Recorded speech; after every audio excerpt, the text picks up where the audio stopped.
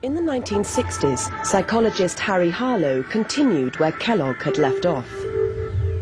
Harlow's work was really seminal in this entire field because he showed the crucial importance of the caregiving relationship between a mother and an infant, and how the physical stimulation, literally the physical contact with the caregiver, has profound impact on healthy development. Harlow took newborn baby monkeys from their mothers. He gave them a choice between a cold wire monkey with milk or a soft warm monkey without. They chose comfort above food every time. Socially, the effects of this experiment were devastating. Raised in isolation, without any love or encouragement, the young monkeys were scared and confused. Here was proof that early isolation damaged them for life. But these were monkeys. Would the same be true for a human child?